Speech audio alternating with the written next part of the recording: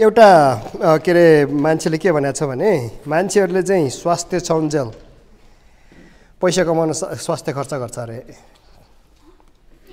अनि त्यसपछि फेरि पछि स्वास्थ्य गुमिसकेपछि स्वास्थ्य फिर्ता पाउनलाई सबै पैसा खर्च गर्छ अरे कि।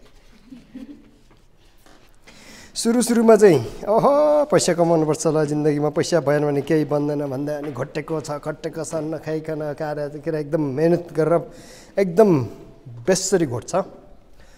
अनि त्यसपछि पछि चाहिँ नि तपाईँले आफ्नो यो जिउलाई राम्ररी ख्याल नगरेको कारणले चाहिँ रोग देखा पर्छ। अनि फेरि डक्टर धाको गर्छ अनि सबैभन्दा राम्रो डक्टरलाई देखाउँछ। अनि त्यसपछि पैसा खर्च गरेको ला अब फेरि पहिला जस्तै बलियो हुन पाए, रोग नलागेको भए कति राम्रो हुन्थ्यो भनेर सबै पैसा खर्च गरेर सिद्धाउँछ अरे। तपाईँको विचारमा त्यो त्यति बुद्धिमानी हो? त्यति बुद्धिमानी होइन है। हामीले चाहिँ यो शरीर परमेश्वरले दिनुभएकोले यसलाई ख्याल गर्नुपर्छ। अनि आज हामीले विवाहको कुरो गर्दाखेरि सुरुमा के हेरेको थियो भने विवाह चाहिँ परमेश्वरले बनाएकोले, विवाह परमेश्वरले दिनुभएको एउटा संस्था हो, पवित्र संस्था हो। विवाहमा परमेश्वरले श्रीमान र श्रीमतीलाई छुट्टा छुट्टै जिम्मेवारी दिनुभएको छ। अनि त्यसपछि त्यो जिम्मेवारी एकअर्कामा वहन गर्नलाई हामीले एकअर्कामा आफ्ना मनको कुरोहरू आदान प्रदान गर्न सिक्नुपर्छ है। सिकिएन भने दुःख पाइन्छ। अब तेस्रो कुरो चाहिँ हामी के हेर्छौँ भने विवाह गर्दाखेरि जिम्मेवारी वहन गर्दाखेरि हामीले पैसा खर्च गर्नुपर्छ हो कि होइन। अनि पैसा खर्च गर्दाखेरि चाहिँ तपाईँले चाहिँ नि कसैले भन्दा हो म त महिनामा 5,000 को लिपस्टिक किन्छु भन्यो भने तपाईँको श्रीमान बेहोस हुन्छ होइन। अनि यी कुरोहरूमा हामीले योजना बनाएर पैसा कसरी खर्च गर्ने त्यो हामीले हेर्न सिक्नुपर्छ। र त्योभन्दा विशेष गरेर आज हामीले चाहिँ पैसाप्रतिको हाम्रो हेराइ कस्तो हुनुपर्छ। क्रिस्चियन भइसकेपछि हामीले पैसालाई कसरी हेर्ने, के पैसा चाहिँ नि अरू मान्छेहरूले चाहिँ नि अस्ति मैले चाहिँ नि तुमलिङ टारबाट काठमाडौँ आउँदै थिएँ। अनि गाउँबाट थुप्रै आमाहरू आउँदै हुनुहुन्थ्यो। अनि बाबु कहाँबाट आएको भन्थ्यो नि, म अमेरिकाबाट आएको। ए ल, अनि त्यसपछि पैसाको कुरो भयो।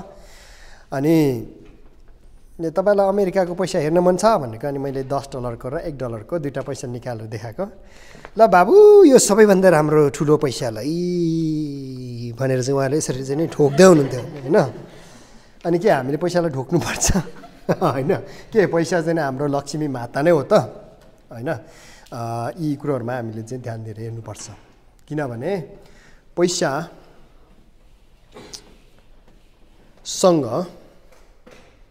हाम्रो आत्मिक जीवनको स्पष्ट सम्बन्ध हुन्छ। कति धेरैले चाहिँ नि यसरी भन्ने गर्छ, म त परमेश्वरलाई यति धेरै प्रेम गर्छु भन्छ कि। कति धेरै? यति धेरै। अनि त्यसपछि यहाँ सुन्नुहोस्, तपाईँले यति धेरै प्रेम गर्छु भने समय दिनुहुन्न भने त्यो प्रेम होइन। जुन कुरोलाई तपाईँले वास्ता गर्नुहुन्छ, जुन कुरोलाई तपाईँले प्रेम गर्नुहुन्छ, त्यसलाई तपाईँले समय दिनुहुन्छ। समय चाहिँ तपाईँको ज्यान हो। समय तपाईँले फेरि कमाउन सक्नुहुन्न। कसैलाई तपाईँले समय दिँदै हुनुहुन्छ भने तपाईँलाई आफ्नो ज्यान काटेर दिँदै हुनुहुन्छ। अनि त्यसरी नै कसैलाई तपाईँले प्रेम गर्छु भन्नुहुन्छ भने तपाईँको गोजी पनि तपाईँले खोल्नुहुन्छ। त्यस कारणले क्रिस्चियनहरू कतिको आत्मिक छ भन्ने कुरो चाहिँ मलाई चाहिँ धेरै बुझ्नलाई मलाई धेरै समस्या हुँदैन। म चाहिँ चर्चमा जान्छु। पहिलो कुरो क्रिस्चियनहरूले सङ्गतिलाई कतिको महत्त्व दिन्छ। दोस्रो कुरो क्रिस्चियनहरूले दशौंश भेटीमा कतिको महत्त्व दिन्छ। त्यहाँबाट थाहा हुन्छ त्यो चर्चको आत्मिकी के अरे स्वास्थ्य कतिको बलियो छ भन्ने कुरो। अनि त्यसरी नै घरमा पनि हाम्रो विश्वासीहरूको आत्मिकी सम्बन्ध कतिको राम्रो छ भन्ने कुरो तपाईँको पैसा खर्च गरेबाट थाहा हुन्छ। हामी क्रिस्चियनहरूले चाहिँ के विचार पाल्छ भने संसारको बोर्डिङ स्कुलमा पढाउन चाहिँ जति पनि पैसा खर्च गर्नुपर्छ, तर परमेश्वरको वचन पढ्न चाहिँ हामीले सित्तैमा पाउनुपर्छ भन्छौँ कि।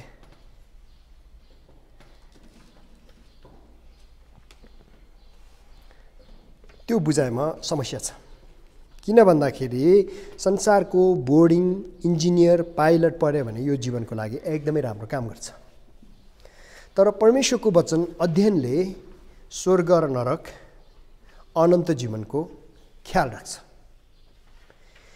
त्यो महत्त्वपूर्ण कुरो सिक्नलाई सिकाउनलाई पैसा खर्च नगर्ने, छोराछोरीलाई क ख एबिसिडी पढाउनलाई पैसा भसकै खर्च गर्ने हाम्रो बानी छ भने हामीमा केही त्रुटि छ। त्यसको लागि हामीले पहिलो कुरो पैसा के हो हामीले त्यसलाई सिक्नुपर्छ, कसरी हेर्ने त्यो सिक्नुपर्छ। दोस्रो कुरो चाहिँ मैले एउटा पाठ चाहिँ मेरो चर्चमा के सिकाएको छु भने पैसालाई कसरी बाँधेर काम लगाउने। पैसालाई चाहिँ तपाईँले बाँधेर काम लगायो भने त्यो चाहिँ बलियो गोरु जस्तो हो, त्यसले तपाईँलाई थुप्रै काम दिलाइदिन्छ। तर होइन भने तपाईँले त्यत्तिकै छोडेर राख्नु भने पैसाले तपाईँलाई जिन्दगीभरि जोताउँछ। यस्तो गरौँला त्यस्तो गरौँला 40 काटेपछि रमाउला भन्दै मान्छेहरू पैसाको नोकर भएको छ है। अनि त्यो विषय सिक्दाखेरि पहिला चाहिँ यहाँनिर बाइबलमा जाँदाखेरि बाइबलमा चाहिँ स्पष्ट तरिकाले एकदम खुलेर पैसा यसरी खर्च गर यसरी भनेर एकदमै स्पष्ट नियम चाहिँ बाइबलले हामीलाई दिँदैन। तर यहाँनिर केही खण्डहरू दिएको छ, ती खण्डहरूबाट हामीले पैसा कसरी चलाउने, पैसालाई कसरी हेर्ने र पैसाले हाम्रो आत्मिक जीवनसँग कस्तो सम्बन्ध राख्छ भन्ने कुरो चाहिँ हामी देख्न सक्छौँ। जस्तै तपाईँले लुका 18 को 18 देखि 27 एकजनाले पल्टाउनुहोस्। कोही एउटा शासकले यसलाई यसो भनेर सोधे, हे असल गुरु, अनन्त जीवन पाउनलाई म के गरौँ? यसले तिनलाई भन्नुभयो, तिमी मलाई किन असल भन्दछौ? एक परमेश्वर बाहेक कोही असल छैन।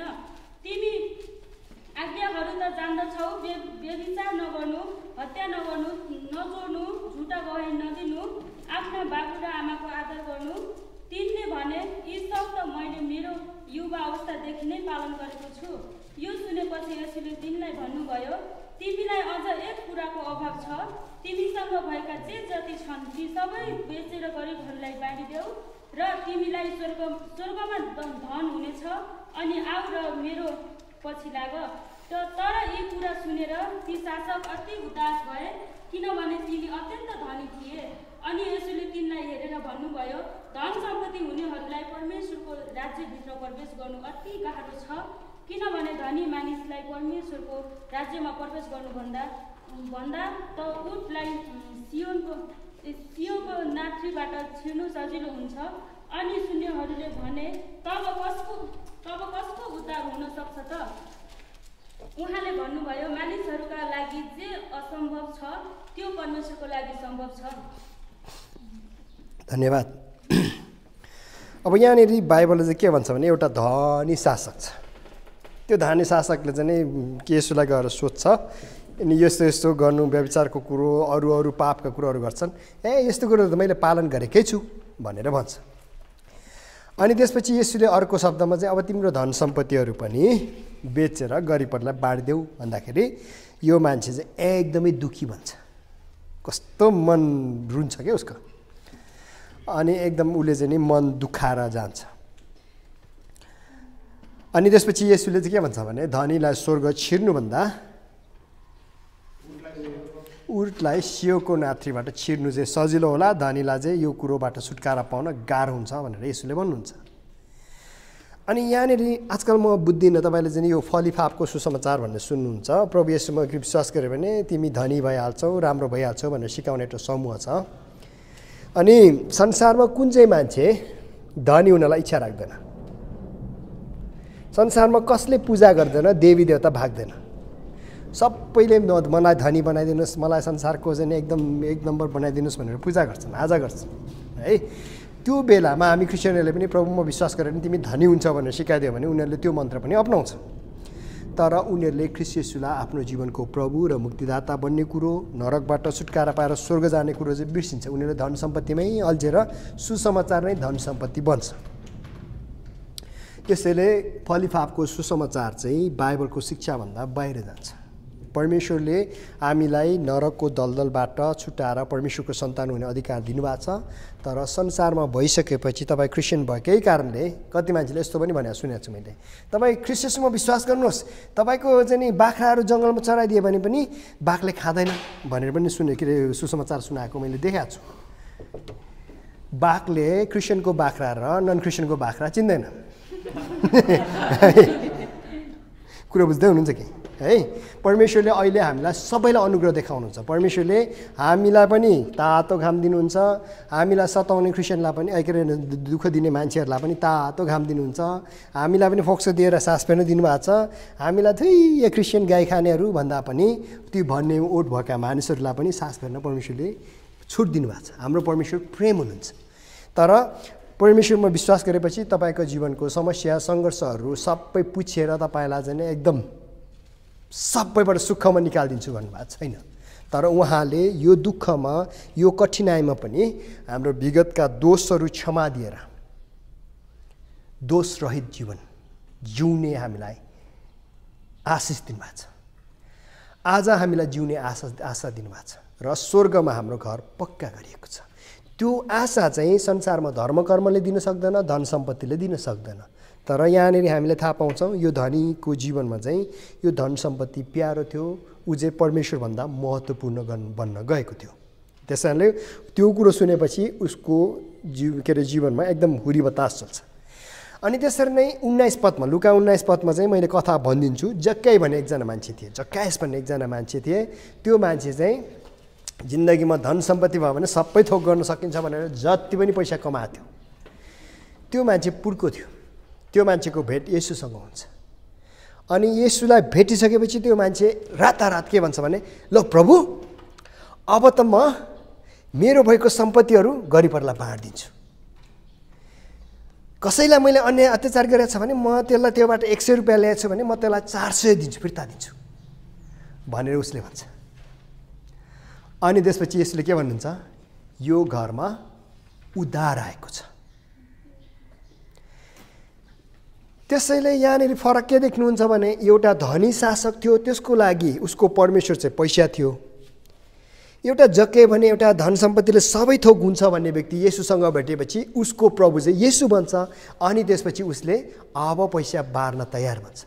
तर यसको मतलब अब क्रिस्चियनहरूले पैसा पाएपछि सबैलाई दिँदै हिँड्नुपर्छ त? पर्दैन है। हामीले चाहिँ आत्मिक हुनु भनेको जे पाए त्यही चाहिँ अब विश्वासमा जिउनुपर्छ भन्दा योजना नबनाइकन जिउनुपर्छ? पर्दैन। कति धेरै मान्छेले चाहिँ विश्वासमा जिउनुपर्छ भन्ने पैसाको व्यवस्था नगर्ने, त्यसपछि खाना पुग्दैन, त्यसपछि सेवा गर्न नसक्ने मान्छेहरू पनि छ है। त्यस कारण हामीले चाहिँ क्रिस्चियन जीवनमा पैसाप्रति पहिलो कुरो हाम्रो हेराइ स्पष्ट बनाउनुपर्छ। दोस्रो कुरो चाहिँ हामीले कसरी जिउने अलिकति अनुशासन बसाल्नुपर्छ। म अस्ति एक ठाउँमा जाँदै थिएँ अनि मैले विशेष गरेर के अरे म चाहिँ 15-16 वर्ष भयो मैले चाहिँ प्रोफेसनल क्षेत्रमा काम गरेको, कम्प्युटर क्षेत्रमा काम गरेको। तर यसपालिदेखि मैले चाहिँ अब यो काम छोड्छु। म चाहिँ अब के अरे बाइबलको कुरोहरू सिकाउँदै हिँड्छु। अब चाहिँ म चाहिँ प्रोफेसन छोडेर त्यो काम छोडेर अब म चाहिँ बाइबल पढाउने व्यक्ति बन्छु, सिकाउँदै हिँड्छु भनेर योजना बनाउँदाखेरि काम छोड्नु पर्यो।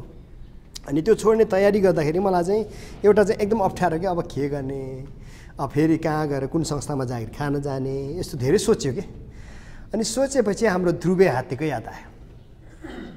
ध्रुवे हात्तीले 3 चोटि गरेर 19 जना मान्छे मारेको हो कि होइन? अनि त्यही पनि हाम्रो सरकारले ध्रुवे हात्तीलाई किन के अरे केही पनि गरेन भन्दाखेरि ध्रुवे हात्तीलाई चाहिँ अमेरिका युरोपका मान्छेहरूले चाहिँ त्यो वन जङ्गल वन्यजन्तुहरू संरक्षण गर्नलाई थुप्रै चन्दा दिन्छ र उनीहरूसँग प्रशस्त पैसा छ। ध्रुवे हात्तीलाई चाहिँ उनीहरूले मार्यो अथवा त्यसलाई केही गर्यो भने त्यो पैसा रोकिन्छ। अनि त्यसपछि मैले यसो विचार गरेँ, ल यो ध्रुवे हात्तीलाई पाल्नलाई यहाँका मान्छेहरूले यति धेरै पैसा चन्दा दिँदो रहेछ। अनि त्यसपछि यसो विचार गरेको आर्मीहरूले पनि जागिर खाएर सेवा गर्छ। देशको सेवा गर्दाखेरि आर्मीहरूले सित्तैमा त गर्दैन, जागिर खान्छन् होइन? जागिर कहाँबाट खान्छ? जनताहरूले कर तिर्छ। अनि यसो विचार गरेको, ल मान्छेहरूले ध्रुवे हात्तीलाई पाल्नलाई पैसा दिँदो रहेछ भने अब म पनि मेरो विश्वासी चिनेका दाजुभाइहरूलाई पैसा माग्छु।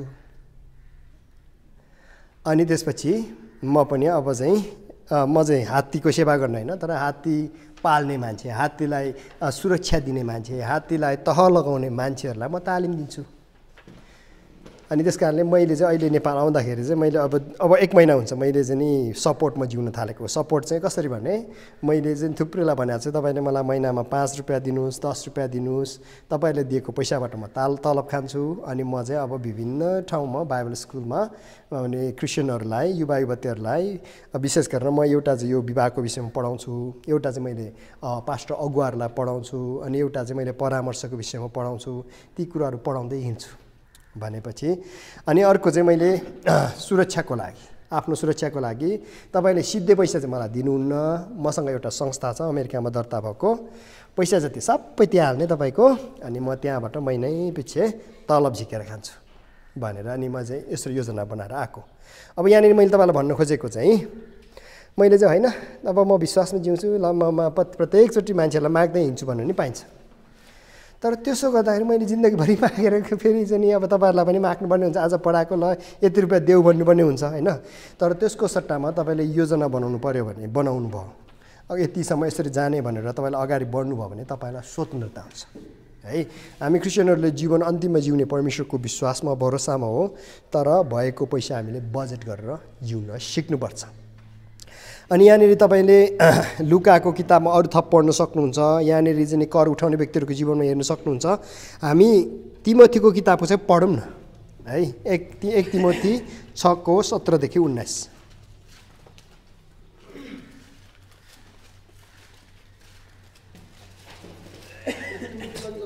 1 तिमोथी 6:17-19।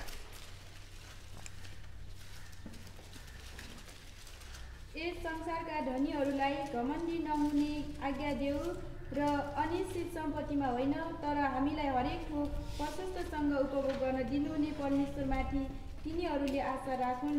तिनीहरूले असल कार्य गरून् र असल कामहरूमा धनी उदारचित्त र दानी हुन्। यसरी आफ्नै लागि भविष्यको असल जग बसाल्न सकुन्, ताकि तिनीहरूले त्यो जीवन पक्रिराखुन् जो साँच्चै नै जीवन हो। आमेन। आमेन। अब यहाँनिर यो पाठबाट पनि हामीलाई के स्पष्ट हुन्छ भने हामीले कहिले पनि परमेश्वरको स्थानमा पैसालाई आउन दिनु हुँदैन है। तर हामीले चाहिँ के गर्छौँ भने जस्तै मेरो छोरोलाई चाहिँ उसलाई एउटा मनपर्ने चाहिँ आइसक्रिम हो, अनि मलाई चाहिँ नि बुवा आइसक्रिम चाहियो भन्छ, कहिलेकाहीँ खेल्ने चिज चाहियो भन्छ, अनि मैले खेल्ने चिज किनिदिएपछि चाहिँ ऊ चाहिँ खेल्ने चिजसँग लपक्क टाँसेर अनि उसले बुवालाई बिर्सिदिन्छ, खेल्ने चिजलाई नै बुवा सम्झेर बस्छ। अनि तपाईँ र हामीले पनि कतिचोटि चाहिँ त्यो गर्छौँ, हामीले चाहिँ नि नहुँदाखेरि अप्ठ्यारो हुँदाखेरि के अरे त्यो मेरो छोरो पनि त्यो खेलाउन नकिनिदिएसम्म चाहिँ बुवा मलाई के भनेर नजिकमा आउँछ, कहिलेकाहीँ अँगालो हाल्छ, कहिले चाहिँ चुप्प गर्छ, अनि के गर्छ। किनिदिएपछि 1-2 हप्तासम्म ऊ मेरो छेउ पनि पर्दैन, हराउँछ। अनि त्यसरी नै हामी मानिसले चाहिँ के गर्छ भने आवश्यकतामा हुँदा सङ्कष्टमा हुँदा हामीले निरन्तर परमेश्वरलाई प्रार्थना गर्छौँ, प्रभु मलाई यो आवश्यकतामा सहायता गर्नुहोस्, यो कुरोमा दिनुहोस्, यो कुरो दिनुहोस् भनेर हामी प्रार्थना गर्छौँ। अनि त्यसपछि त्यो पाएर अलिकति खाना पुग्ने भएपछि चाहिँ अब सङ्गति पनि नभ्याउने भन्नु थाल्छ, बाइबल पढ्न पनि अब समय छैन भन्नु थाल्छ। अनि त्यसपछि एकदम हामी चाहिँ त्यसरी अल्झिन्छौँ के, अनि त्यो गर्नु चाहिँ हुँदैन है। हामीले सधैँ आफैलाई तालिम दिनुपर्छ, सबै थोक चाहिँ परमेश्वरले दिनुभएको हो भनेर हामीले याद गर्नुपर्छ। भने अर्को कुरो चाहिँ के अरे हामीसँग 2वटा डरलाग्दो पासो चाहिँ हामीले चाहिँ यहाँनिर नेपालतिर जहाँ पनि सुनिन्छ, पैसा चाहिँ सबै थोक हो, पैसा चाहिन्छ, पैसा भएन भने केही पनि बन्दैन भने एउटा भनाइ छ नि हो, त्यो कुरो हामीले हाम्रो दिमागमा राख्नु हुँदैन। बुझ्दै हुनुहुन्छ? पैसा परमेश्वर होइन, त्यसलाई चाहिँ भौतिकवाद भन्छ, यसलाई चाहिँ अङ्ग्रेजीमा मेटेरियलिजम भन्छ है।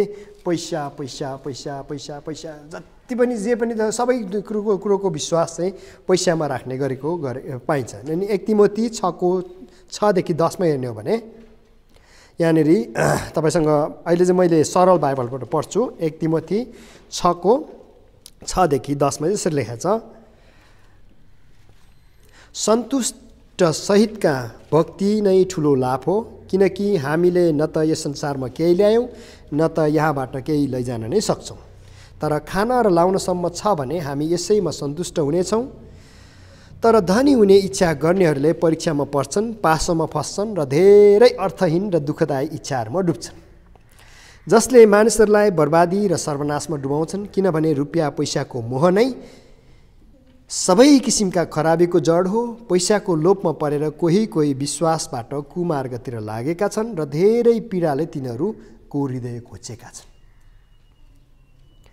यहाँनिर पैसा शत्रु भनेको छैन है, पैसा प्रति के अरे पैसा चाहिँ नि पाप पनि भनेको छैन, तर पैसाप्रतिको माया छ नि, हामीले ओहो पैसा भनेर जुन माया गर्छौँ, पैसाप्रति हामीले जुन माया देखाउँछौँ, त्यो चाहिँ ठुलो समस्या हो अनि त्यो चाहिँ भौतिकवादी हो। हामीले चाहिँ हाम्रो आत्मिक जीवन त्यो कुरोबाट सुरक्षित राख्नुपर्छ, त्यसलाई जोगाउनुपर्छ भने। दोस्रो कुरो चाहिँ यहाँनिर 1 तिमोथी 4 को 1 देखि 5 कसैले पढिदिनुहोस् त।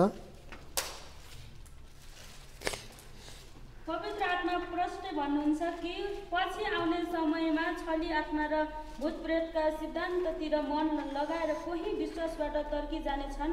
झुट बोल्ने मानिसहरूका छलद्वारा नै यो हुनेछ। जुनहरूका विवेक तातो फलामले डामेको जस्तो हुन्छ तिनीहरू विवाह निषेध गर्छन्। विश्वास गर्नेहरू र सत्य जान्नेहरूले धन्यवाद साथ ग्रहण गर्नुपर्ने परमेश्वरले सिर्जनु भएका भोजनहरूबाट अलग बस्ने आदेश दिन्छन्।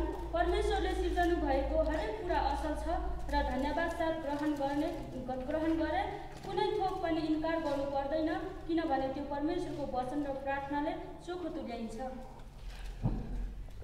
धन्यवाद।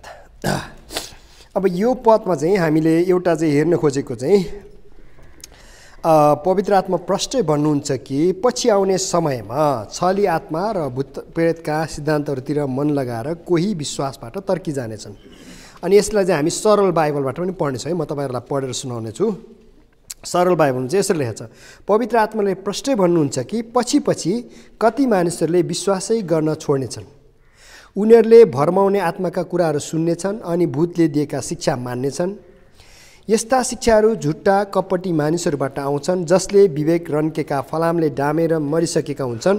तिनीहरूले विवाह गर्नु हुँदैन र कति कुराहरू चाहिँ खानु हुँदैन भनेर मानिसहरूलाई सिकाउँछन्। तर विश्वास गर्ने र सत्यलाई चिन्नेहरूले धन्यवाद चढाएर यी खाने कुराहरू खानुहुन्छ, किनभने परमेश्वरले नै यी कुरा सृष्टि गर्नुभएको हो। परमेश्वरबाट सृष्टि भएका सबै कुराहरू राम्रा छन्। परमेश्वरलाई धन्यवाद ग्रहण गरेमा कुनै थोक पनि इन्कार गरिनु पर्दैन, किनभने परमेश्वरको शिक्षा र प्रार्थनाले नै त्यसलाई चोखो तुल्याउँछ। अनि यहाँनिर विशेष गरेर चाहिँ यो सबै गराइमा चाहिँ यो सुन्दरतावाद भन्छ। आफ्नो आँखाले खोजेको आफ्नो इच्छाअनुसारको डिजाइन है। जस्तै उदाहरणको लागि चाहिँ तपाईँको अफ्रिकाको कतिवटा ठाउँमा गयो भने मान्छेहरूले चाहिँ तपाईँको ओठ चाहिँ यस्तो लामो, घाँटी चाहिँ एकदम लामो भयो भने त्यो मान्छेहरूलाई राम्रो मानिन्छ। अनि त्यसरी नै नेपालीहरूको बिचमा गयो भने ठुला ठुला आँखा भनेर भन्छन्। मेरो गाउँतिर चाहिँ मान्छेहरूले गीत गाउँदाखेरि चाहिँ साना साना आँखा भनेर गीत गाउँछन् है। त्यस कारणले हाम्रो गाउँतिर साना साना आँखा भयो भने कति रमाइलो मान्छन्, ठुल्ठुलो आँखा भने कस्तो उल्लु रहेछ भन्छ, उल्लु जस्तो रहेछ। अनि ठाउँमा चाहिँ नि मान्छेहरूको आफ्नो इच्छाअनुसार आफ्नो सोचाइमा परिभाषा दिएर के अरे सुन्दरतालाई व्याख्या गर्ने र त्यो अनुसार पैसालाई खर्च गरेर मान्छेहरू जिउन थाल्छन् है। उनीहरूले त्यसको लागि पैसा खर्च गर्छन्। तर हामीले त्यसरी त्यो क्षेत्रमा पैसा खर्च गर्न पनि हामीले होसियार गर्नुपर्छ। अर्कोतिर अब पैसा नै सबै थोक भनेर त्यसलाई चाहिँ थुपारेर बस्नबाट पनि हामी जोगिनुपर्छ है। अब यहाँनिर प्रश्न, परमेश्वरको लागि पैसा किन महत्त्वपूर्ण छ? हाम्रो आत्मिक अवस्था र हाम्रो पैसा तथा सम्पत्ति प्रतिको आचरणमा नै सिधै सम्बन्ध रहन्छ। भनेको हाम्रो आत्मिक अवस्था चाहिँ पैसासँग सम्बन्धित रहन्छ है। हाम्रो आत्मिक अवस्था कस्तो छ? जस्तै तपाईँले धनी के अरे जक्क्यास र धनी मानिस शासक हेर्नुभयो भने जक्कैको मन चाहिँ प्रभुलाई पाएपछि ऊ स्वतन्त्र बनेर अब चाहिँ म मानिसहरूको लागि बाँड्न तयार छु भन्न थाल्छ। धनी शासक चाहिँ दुखी बनेर परमेश्वरदेखि भाग्न थाल्छ। अनि हामी पनि त्यस्तै गर्न सक्छौँ है। अनि त्यसरी नै बप्तिस्मा दिने योहन्नाको कुरो गर्ने हो भने यहाँनिर चाहिँ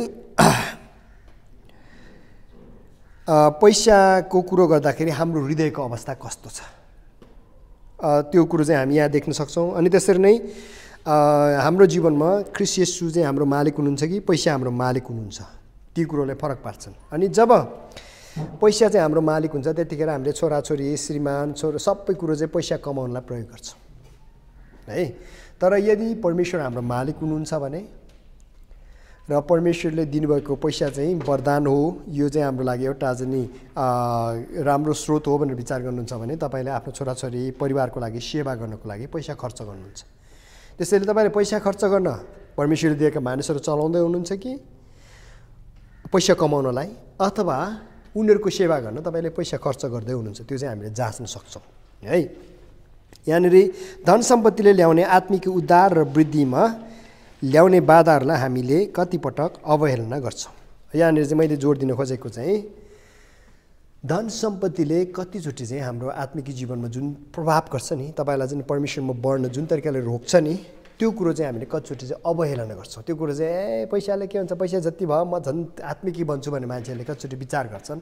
तर अहिलेसम्म देखेको जति जति तपाईँसँग पैसा बढ्दै जान्छ त्यति त्यति नै तपाईँ परमेश्वरसँग नजिक सम्बन्ध गर्न चाहिँ तपाईँलाई चुनौतीपूर्ण हुँदै जान्छ, है गाह्रो हुँदै जान्छ। यहाँनिर मत्ती 19:23मा त्यसपछि येशूले आफ्ना चेलाहरूलाई भन्नुभयो, साँच्चै म तिमीहरूलाई भन्दछु धनी मानिसलाई परमेश्वरको राज्यमा पस्न धेरै गाह्रो छ। उनीहरू के अरे परमेश्वरको राज्यमा पस्दैन भनेको छैन, पैसाले रोक्छ पनि भनेको छैन। तर हामीले तिमोथीको किताबमा हेऱ्यौँ, पैसाप्रति हामीले जब माया गर्छौँ त्यसले हामीलाई दुःख पनि दिन्छ, कठिनाइमा पनि पुर्याउँछ, धेरै बाधामा हामी पुग्छौँ है। अनि त्यसरी नै मत्ती 6:19-21 हेर्नु भने आफ्नो लागि पृथ्वीमा धन सम्पत्ति नथुपार, यहाँ थुपारेको सम्पत्तिमा त किरा लाग्छ, खियाले खान्छ, चोरले चोर्छ, आफ्नो लागि स्वर्गमा नै धन सम्पत्ति जम्मा गर। त्यहाँ न किरा लाग्छ, न खियाले खान्छ, न चोरले नै चोर्छ। किनभने जहाँ तिमीहरूको धन हुन्छ त्यही नै तिमीहरूको मन पनि रहनेछ। अब यहाँ सुन्नुहोस्, दिने कुरो गरेको थियो नि, जहाँ तपाईँले माया गर्नुहुन्छ त्यहाँ नदिइकन तपाईँले माया गर्न सक्नुहुन्न। तपाईँले माया गरेको मान्छेलाई तपाईँले दिनलाई क्या तपाईँलाई एकदम आतुर लाग्छ। पहिला मैले के अरे मेरो श्रीमती हुनेवाला श्रीमती उहाँलाई मन पराउन थालेपछि अब के कसैले किनेर पठाउने होला। अनि कतिचोटि मैले खाजा नखाएर, कतिचोटि चाहिँ आफूले किन्न लागेको मन के अरे कुरा नकिनेर सामान किनेको छु। अनि तपाईँहरूले पनि गर्नुभयो होला है, गर्दै हुनुहुन्छ होला, अनि अथवा गर्नुभएको छैन भने पछि गर्नुहुन्छ तपाईँले पनि है। तर हामीले जसलाई प्रेम गर्छौँ त्यसलाई हामी दिन मन लाग्छ। अनि विशेष गरेर हामी क्रिस्चियनहरूले परमेश्वरलाई प्रेम गरेको छ कि छैन भन्ने कुरोमा चाहिँ तपाईँहरूले विशेष गरेर 3वटा क्षेत्रमा, पहिलो कुरो हो तपाईँले येशूलाई प्रेम गर्छु भनेर जसले पनि भन्न सक्नुहुन्छ, म येशू तपाईँ बिना बाँच्नै सक्दिनँ, म तपाईँ बिना जिउनै सक्दिनँ भनेर यहाँ आएर तपाईँ आत्मिक जो पनि देखाउन सक्छ। तर तपाईँ साँच्चैकै आत्मिक हुनुहुन्छ कि हुनुहुन्न भन्ने कुरो के अरे जाँच्ने 3वटा क्षेत्र चाहिँ, पहिलो कुरो तपाईँको गिधीमा तपाईँले कसको बारेमा बढी सोच्नुहुन्छ। तपाईँको खोइ नि मलाई थाहा भएन, मैले चाहिँ मेरो श्रीमतीलाई मन पराएपछि अनि क्लासमा बस्यो, फेरि उसकै कुरो याद आउँछ, अनि त्यसपछि के अरे कतै काम गर्न गयो उसकै कुरो याद आउँछ, कति रमाइलो ठाउँ देख्यो, आहा उनलाई पनि देखाउन पाए हुन्थ्यो जस्तो लाग्ने, अनि केही मिठो खायो भने ओहो यो उनलाई पनि खुवाउनु पाए हुन्थ्यो, त्यो आइरहेको थियो क्या तपाईँको दिमागमा। जसलाई प्रेम गर्नुहुन्छ त्यो कुरो घुमिरहेको छ, आइरहेको छ। तपाईँले यसलाई प्रेम गर्छु भन्नुहुन्छ, तपाईँले यहाँ चर्च मात्र आएर सम्झिनुहुन्छ, हप्ताभरि चाहिँ तपाईँले बिर्सिनुभयो भने त्यहाँ प्रश्न गर्नुपर्छ। अनि त्यसपछि मेरो जिन्दगीभरिमा 4 वर्षमा उनले मलाई 3वटा पत्र लेखेको थियो, 3वटा कि 4वटा पत्र लेखेको थियो। त्यो एउटा पत्र उनले चाहिँ यति छोटो लेख्छ है, मैले 50 चोटिभन्दा बढी पढाएको छु। फेरि पढ्यो, दिनमा 1 चोटि पढ्यो, कहिलेकाहीँ 2 चोटि पढ्यो होइन। तर अब त्यही चिठी चाहिँ मैले प्रेम गर्छु भन्ने, तर उनीसँग बिहा भइसक्दा पनि त्यो खाम मेरो मजाले नखोलिकन भेट्यो भने के हुन्छ होला, त्यो त प्रेम भएन नि होइन। उनले पठाएको कुरो सुन्न इच्छा नगर्ने, उनको कुरोलाई वास्ता नगर्ने। अनि तपाईँको हातमा परमेश्वरले त्यो प्रेम पत्र हातमै राखिदिएछ। त्यो कुरोलाई तपाईँले कतिको खोल्नुहुन्छ, तपाईँले हप्ताभरि बाइबल खोल्नुहुन्छ कि हुन्न, पढ्नुहुन्छ कि हुन्न। तपाईँले पढ्नुहुन्न भने त्यो चाहिँ मैले मेरो श्रीमतीलाई प्रेम गर्छु भने तिम्रो त मलाई कति धेरै याद आउँछ भने, तर उनले पठाइदिएको चिठी जस्ताको जस्तै खामै नखोलेको।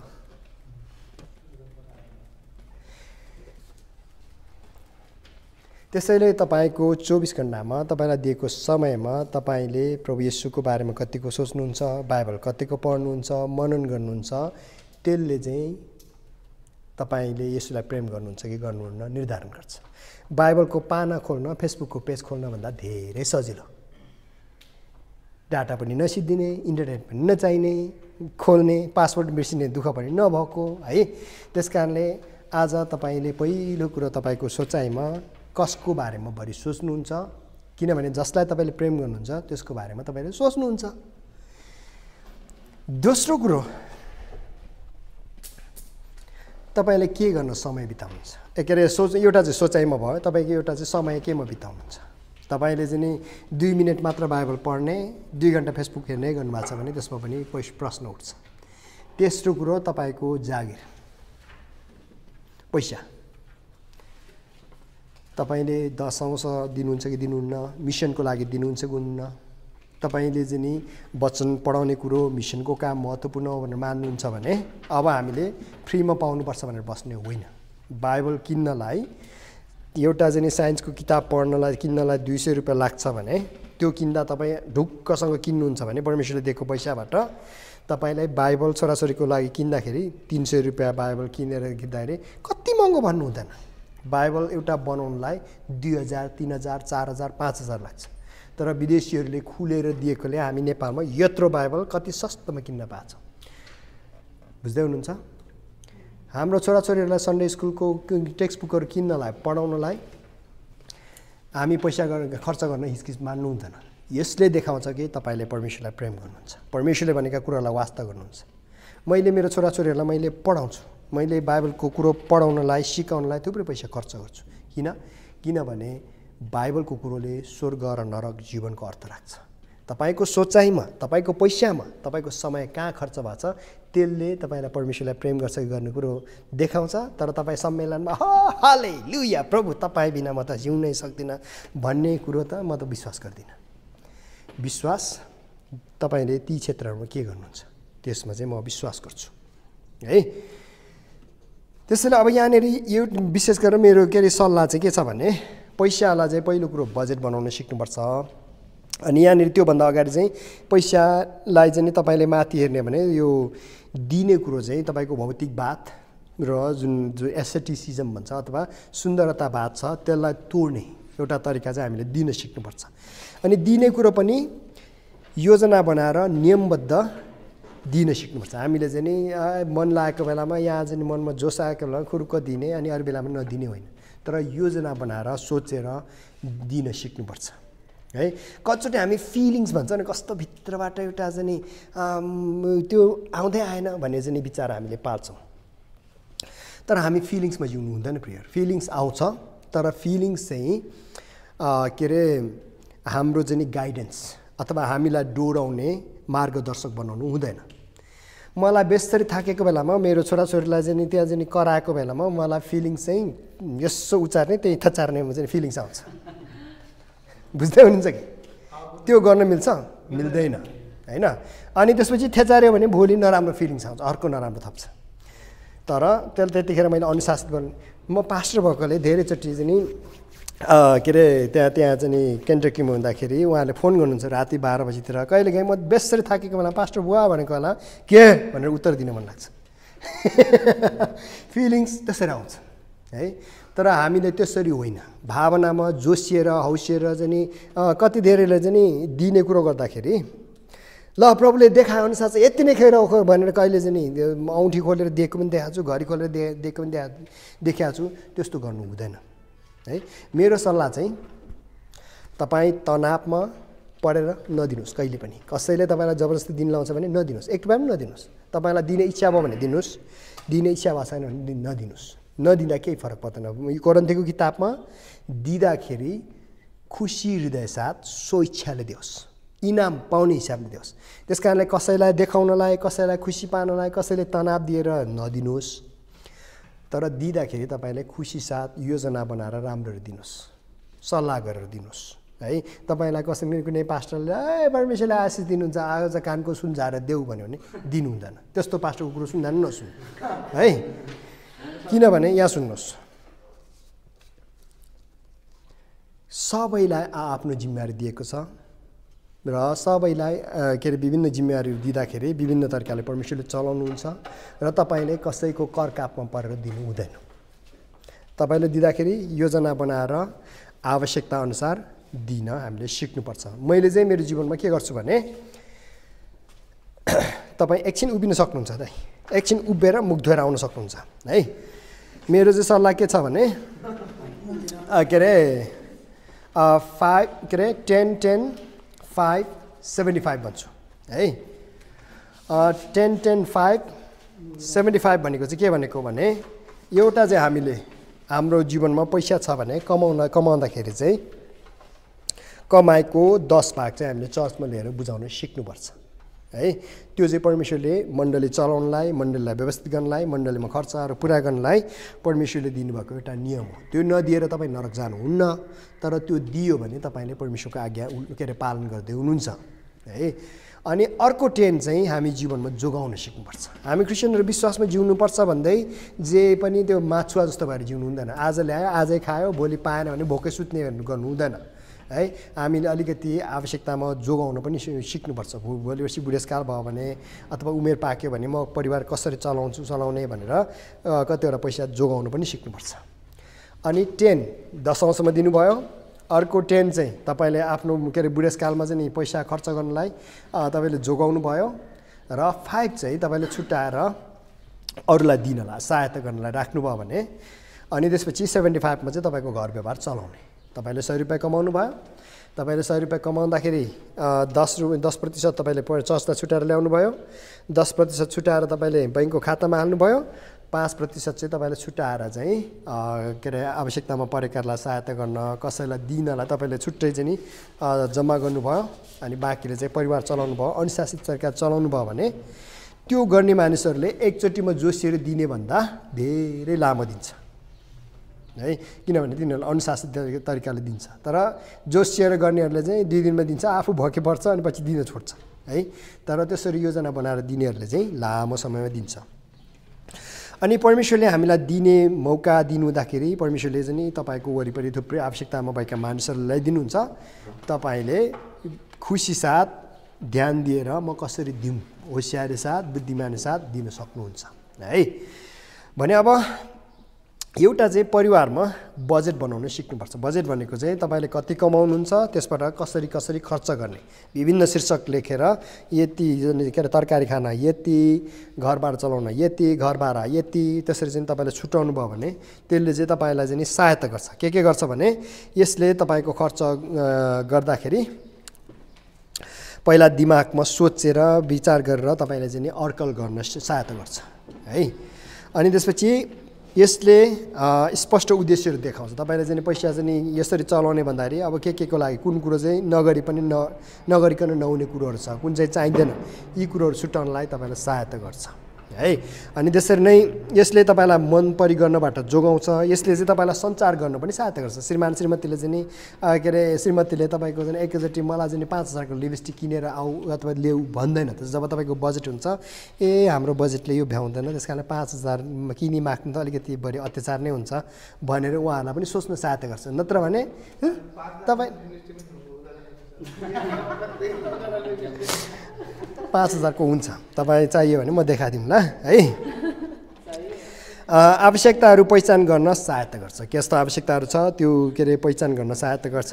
अनि पैसा खर्च गर्न एक किसिमले स्वतन्त्रता पनि ल्याउँछ। जस्तै तपाईँले चाहिँ नि बजेट छ भने त्यसमा तपाईँले कतिवटा चाहिँ नि तपाईँको श्रीमान टाढा हुनुहुन्छ सोध्न पाउनु भएन, अथवा तपाईँको श्रीमती कतै जानुभएको छ सोध्न पाउनु भएन भने तपाईँले जुन क्षेत्रमा कति पैसा चाहन्छ त्यो झिकेर खर्च गर्यो। यहाँ सुन्नु न हाम्रो बजेट अनुसार यो भएकोले मैले यो काम गरेँ भन्दाखेरि हो त नि भनेर एकदम सजिलो हुन्छ। नत्र भने अरू बेलामा तर्क गर्नुपर्ने हुन्छ, के गर्नुपर्ने हुन्छ हो क्या न। अनि त्यसपछि यसले सबै समस्याहरू भने समाधान गर्दैन, अन्तिममा तपाईँमै भर पर्छ। तर हामीले पैसालाई यहाँनिर हेर्ने हो भने पहिलो कुरो परमेश्वरले दिनुभएको हो। हामीले पैसालाई परमेश्वर बन्न दिनु हुँदैन र यो प्रतिको जुन माया छ त्यो चाहिँ त्यहाँ हामीले चाहिँ परमेश्वरको स्थानमा यसलाई आउन दिनु हुँदैन। यसलाई ठिक तरिकाले प्रयोग गर्नुपर्छ। र दुईटा पासोहरू छ। एउटा चाहिँ हामीले पैसालाई आफ्नो मनका इच्छाहरू पुरा गर्न, आफ्नो सुन्दरताहरू पुरा गर्नलाई खर्च गर्ने हामीसँग एउटा समस्या हुन्छ। र अर्को चाहिँ भौतिकवाद थुपार्ने र सधैँ थुपार्ने एउटा चाहिँ परीक्षा आउँछ। त्यो दुईटैलाई ठिक पार्नलाई चाहिँ हामीले दिन सिक्नुपर्छ, बजेट बनाउन सिक्नुपर्छ। जब त्यो गर्नुहुन्छ त्यसको असर तपाईँबाट कमजोर भएर तपाईँ स्वतन्त्र व्यक्ति, परमेश्वरको महिमा गर्ने व्यक्ति हुनुहुन्छ है। के अरे त्यसले तपाईँलाई योजना बनाएर अगाडि बढ्न सहायता गर्छ। यदि योजना नभएको भए मैले चाहिँ अस्ति एकचोटि चाहिँ के भन्दैछु भने यदि मसँग सुसमाचार नभएको भए म अमेरिका छोडेर नेपाल कहिले पनि जान्न। किनभने त्यहाँ चाहिँ टेक्निकल काम गर्ने मान्छेहरूको लागि जीवन साह्रै सजिलो छ। घरमा बसेर सबै काम गर्न सकिन्छ। अनि त्यसपछि दिनमा के अरे मान्छेले 20,000 30,000 सजिलै कमाउन सकिन्छ। हजुर नेपाली 20,000 30,000 दिनमा मान्छेले सजिलै कमाउन सकिन्छ है। अनि त्यसपछि हामीसँग योजना नभएको भए त्यो क्षेत्रबाट उम्किनलाई निस्केर अब फेरि सेवा गर्छु भन्ने मन त कहिले पनि आउन दिँदैन। किनभने त्यत्रो मोटो आउँछ है, सजिलो आउँछ। तर त्यसबाट तपाईँ आफैलाई स्वतन्त्र बनाउनु छ भने, तपाईँलाई आफैलाई अगाडि बढाउनु छ भने हामीले फिलिङ्स मात्र कुरेर बस्नु। फिलिङ्स त अहिले पनि आएको छैन। अझै पनि मलाई यहाँको धुलो मैले देख्यो भने मैले दिमागले यो हिर्केको भनेर सम्झाएन भने रिस उठ्छ है। तर हामीले बिस्तारै सम्झाउनुपर्छ। हामीले आफ्नो जीवनमा परमेश्वरको इच्छा योजनाहरूलाई माथि राख्न सिक्नुपर्छ। र पैसा चाहिँ हाम्रो जीवनमा एउटा उपयोगी चिज चाहिँ हो है। तर यसलाई चाहिँ धनी शासकले जस्तो गरेर जिउने कि जक्कैले जस्तो गरेर जिउने। अनि पैसा र हाम्रो आत्मिकी जीवनसँग घनिष्ठ सम्बन्ध रहन्छ। तपाईँ हेल्दी, तपाईँको आत्मिकी अवस्था चाहिँ राम्रो छ भने तपाईँले पैसालाई हेर्दाखेरि साह्रै दुख्दैन। तपाईँले त्यसलाई ठिक तरिकाले प्रयोग गर्नुहुन्छ। हामीहरू चाहिँ परमेश्वरले भण्डारे जस्तो पनि हो। भण्डारलाई सम्झिनलाई तपाईँले बैङ्कका कर्मचारीलाई हेर्नुहोस्, तिनीहरूले पैसा खेलाउँछ। तर उनीहरूलाई दिँदा पनि त्यति आतिँदैन उनीहरू है। आउँदाखेरि पनि उनीहरू साथ त्यति साह्रो जोसिँदैन। किनभने ती पैसाहरू कसका हुन्? अरूकै हुन्। त्यसरी नै हामीसँग भएका सबै पैसाहरू परमेश्वरकै हुन्। हामीलाई यहाँ बस्दाखेरि वरिपरि भएका मानिसहरूलाई आवश्यकतामा परेकाहरूलाई सहायता गर्नलाई, तिनीहरूलाई चलाउनलाई तपाईँ चाहिँ बैङ्कको त्यो कर्मचारी जस्तै राख्नु भएको छ। अब तपाईँ चाहिँ आफ्नो ठानेर दुखाएर बस्ने कि दुखी भएर बस्ने कि जक्कै जस्तो स्वतन्त्र बनेर जिउने, त्यो चाहिँ हाम्रो हातमा छ है। म छोटो प्रार्थना गर्छु अनि फेरि तपाईँलाई प्रश्न सोध्न दिन्छु है। प्रभु तपाईँ परमेश्वरलाई धन्यवाद। यतिखेर हामीले आर्थिक कुरो परिवारमा श्रीमान श्रीमतीको बिचमा पैसा कसरी चलाउने विषयमा अध्ययन गरेका छौँ। हामी सबैलाई त्यो धनी शासक जस्तो दुखी मन लिएर जाने होइन, तर जक्कै जस्तै तपाईँलाई भेटेपछि स्वतन्त्र बनेर परमेश्वर तपाईँको लागि हात खोल्न तयार व्यक्ति बन्नलाई सहायता गर्नुहोस्। येशू प्रभुको नाममा आमेन। तपाईँहरूसँग प्रश्न छ? तपाईँसँग छ हो? हजुर।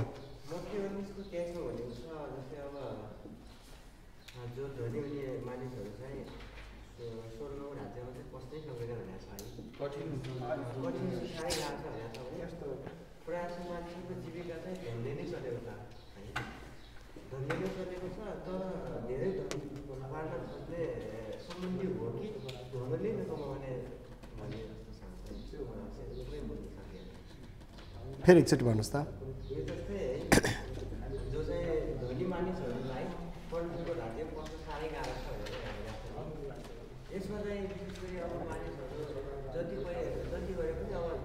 मैले होटलतिर हेर्दा त बाहिरतिर चाहिँ अब संसारी मान्छेहरू त जुन जे जे गर्न सक्छ तिनीहरू चाहिँ यो लेखा हुन्छ कि धन हाम्रो के भन्छ होटल हाम्रो मन्दिर हो अनि ग्राहक हाम्रो देवता भनेर लेखा हुन्छ। हामीहरू त्यस्तो गर्नु भएन। तर हामी क्रिस्चियनहरूको त्यहाँ पनि कतिपयहरूको देखेको छु कि अब धन बिना कुनै कामै गर्न नसकिने स्थिति भएर हुन्छ। त्यसपछि हामीहरूले पनि म पनि अब त्यस्तै कुनै व्यवसाय समेर पनि त्यही कारणले गर्दा हामी प्रायः बढी जस्तै अब हाम्रो ज्यान व्यवसायमा लगाएर तर पैसा लगाउँ भने प्रभुको सेवा पनि कसरी गर्ने होइन। गरिब स्थितिमा भएर गर्दा एकदमै गाह्रो हुन्छ। त्यही कारणले गर्दा बाइबलमा पनि भेटाउनु भइरहेको छु मैले धनलाई प्रेम गरेर परमेश्वरलाई प्रेम गर्नुपर्ने कि त परमेश्वरलाई प्रेम गर्नु कि त धनलाई गर्नुपर्छ। तर यही सम्बन्धी मैले अहिले धामसँग बुझ्न सकिनँ। हजुर, कति चर्चले चाहिँ के विचार अथवा कति धेरैले के विचार गर्छ भने ओहो गरिब हुनु चाहिँ आत्मिकी हो, धनी हुनु चाहिँ पाप हो जस्तो विचार गर्छन्। बाइबलमा हेर्ने हो भने अब्राहम, याकुब अनि अहिले चाहिँ संसारमा अरू हेर्ने हो भने प्रायः धनीहरू क्रिस्चियनहरू छ होइन। तर फरक के हुन्छ भने धनी हुनु पाप होइन र गरिब हुनु पनि पाप होइन है। यहाँ चाहिँ फेरि कतिले चाहिँ गरिब हुनु पाप हो भनेर सिकाउने पनि छ। हाम्रो समस्या चाहिँ यहाँनिर तिमोथीमा धनप्रतिको माया, पैसाप्रतिको माया, हाम्रो यो मुटु कहाँ जोडिया छ त्यो चाहिँ समस्या हो। जस्तै अब तपाईँसँग चाहिँ अब चाहिँ अरब रुपियाँ छ भने, तपाईँ क्रिस्चियन हो भने तपाईँको पहिलो कुरो परमेश्वरलाई प्रेम गर्नुहुन्छ, तपाईँले आफ्नो भएको पैसाहरूबाट तपाईँले ठिक समयमा तलब दिनुहुन्छ, त्यसपछि त्यहाँबाट आएको नाफाबाट तपाईँले चर्च खोल्नुहुन्छ, स्कुल खोल्नुहुन्छ, बाइबल किन्नुहुन्छ। अहिले हाम्रोमा फ्रीमा भिटामिन ए कहाँबाट आउँछ? ती धनी व्यक्तिहरूले चन्दा दिएर नै हो। के अरे फ्रीमा चाहिँ नि त्यो ध्रुवे हात्तीलाई पाल्ने मानिसहरूलाई तलब कसले दिन्छ? ती धनी मानिसले पैसा दिएर नै हो कि होइन? त्यस कारणले यहाँनिर हामीले मुख्य कुरो चाहिँ तपाईँले परमेश्वर र पैसालाई कहाँ राख्नु भएको छ? पैसा चाहिँ परमेश्वरले दिनुभएको एउटा उपहार हो, यसलाई मैले ढोक्नु हुँदैन भनेर बस्नु भएको छ कि अथवा होइन अब त यो पैसा नै परमेश्वर हो, यो भएपछि जिन्दगी सिद्धियो भनेर तपाईँको सोचाइ छ? त्यो चाहिँ भनेको। त्यस कारणले गरिब हुनु, धनी हुनु ले आत्मिकी र अनात्मिकी भन्दा पनि हाम्रो हृदयले पैसालाई कसरी माया गर्दैछ त्यो चाहिँ महत्त्वपूर्ण हो।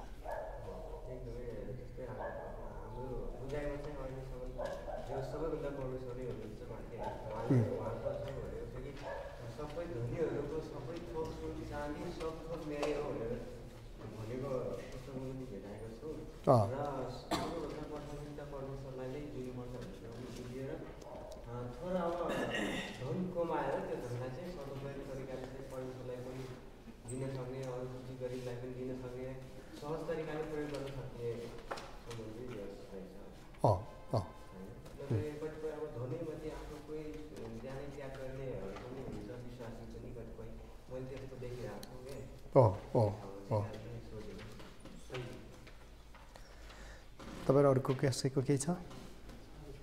तपाईहरुलाई कसैलाई बोर लागेको छैन नि? लागेको छैन है? ल, तपाईहरुलाई बोर लगाउने इच्छा त होइन, यसो बुझाउँ भन्ने हो, सिकाउँ भन्ने हो के अरे। तर निद्रा लाग्यो भने निद्रा लागेको बेलामा चाहिँ यसो निस्केर मुख धोएर आउन सक्नुहुन्छ है। खाना खाएपछि त्यस्तै हुन्छ, हामी सबैलाई हुन्छ। निद्रा लाग्नु शैतानले झुलाएको पनि होइन है। शैतानले तपाईँको आँखामा पिङ खेलेको पनि होइन है। हाम्रो शरीर थाकेपछि निद्रा लाग्नलाई परमेश्वरले बनाउनु भएको है। मैले चाहिँ तपाईँलाई सुत्न मन लागेको छैन, सुत्नुहोस्। संसारमा अहिले मान्छेहरू सुत्न नसकेर सुत्ने निद्रा लाग्ने औषधि खाइरहेको छ। मेरो बच्चनको बेलामा तपाईँ सुत्दिनु भने कति राम्रो भन्छु है।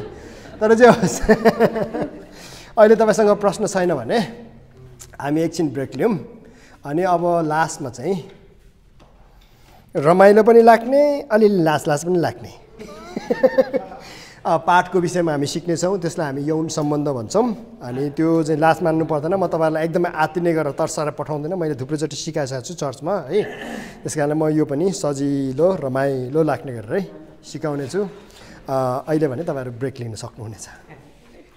हजुर, तपाईँलाई धेरै धन्यवाद। तपाईँले यो पाठ पुरै हेरिदिनु भएकोमा। अनि यो पाठ चाहिँ मैले मेरो चर्चमा मैले विवाह गरिदिँदाखेरि नवदम्पतिहरूलाई यो पाठ सिकाउँदै आएको थिएँ। तर मलाई महसुस भयो यो मण्डलीको लागि एउटा पाठको रूपमा पनि सिकाउन आवश्यक छ भनेर। अनि मैले पहिलोचोटि यो प्रयास गर्दैछु र यसलाई म परिमार्जन गर्दै लानेछु र सुधार्दै लानेछु। अनि तपाईँको मण्डलीमा आवश्यक पर्यो भने मलाई खबर गर्नु। तपाईँका पनि म आएर जवानहरूको लागि, मानिसहरूको लागि यो पाठ सिकाउनेछु। मेरो ब्याकग्राउन्ड भन्नुहुन्छ भने मैले बाइबलले परामर्शमा अन्डर ग्रेजुएट गरेको हो, अनि चर्च मिनिस्ट्रीमा मैले मास्टर्स गरेको हो अमेरिकाको स्कुलबाट। अनि अहिले मैले डक्टरेट पनि अमेरिकामै गर्दैछु। तर जे होस्, मैले यो पाठमा चाहिँ पहिलो पाठमा विवाह करारको विषयमा सिकाउँछु, दोस्रो चाहिँ श्रीमान श्रीमतीको जिम्मेवारी, तेस्रोमा सञ्चार, चौथोमा के अरे आर्थिक कारोबार, र पाँचौँमा चाहिँ यौन सम्बन्धको विषयमा सिकाउँछु। अनि यो चाहिँ हाम्रो क्रिस्चियन परिवारलाई सिकाउन एकदमै आवश्यक छ। किनभने जहाँ विवाह बलियो हुन्छ त्यहाँ मण्डली बलियो हुन्छ, जहाँ मण्डली बलियो हुन्छ त्यहाँ समाज बलियो हुन्छ, जहाँ समाज बलियो हुन्छ त्यो राष्ट्र पनि बलियो हुन्छ। अनि म आशा गर्छु बलियो विवाहहरूले समाजमा ख्रिस्टको नुन के अरे गवाई छर्नेछ भनेर म विश्वास गर्छु। त्यसैले यो पाठलाई म परिमार्जन गर्दै लानेछु।